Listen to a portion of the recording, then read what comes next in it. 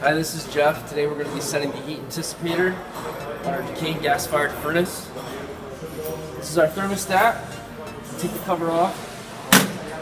This is our heat anticipator, which is incorrectly set right now. So the job of our heat anticipator is to cut the heat short of the thermostat set point so as to not heat the room up too much.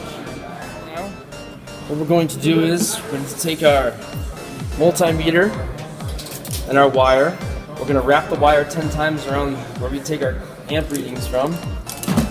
We're going to jump out the R and W to get our amperage setting to correctly set the heat anticipator.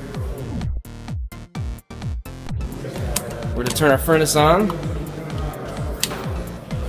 Make sure it fires up correctly. Meanwhile, I will wrap the wire.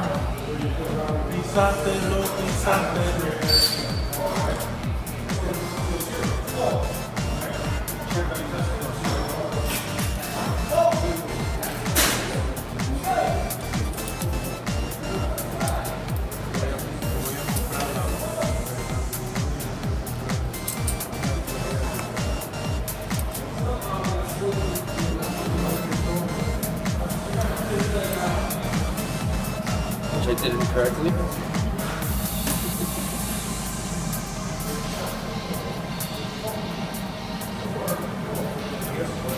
There's our 10. Our gas-fired furnace is firing up. I am ready to jump out the R and W. That's our voltage amperage meter. Amps at the top.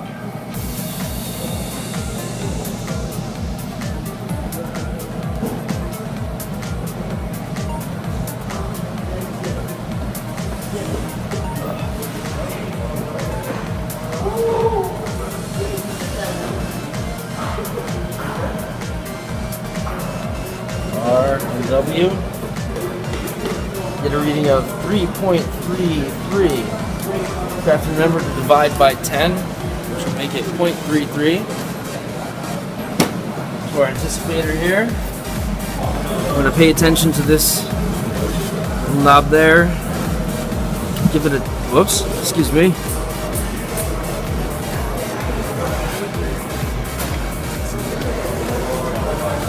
Give this a turn. It's right about 0.33, almost by the 0.35.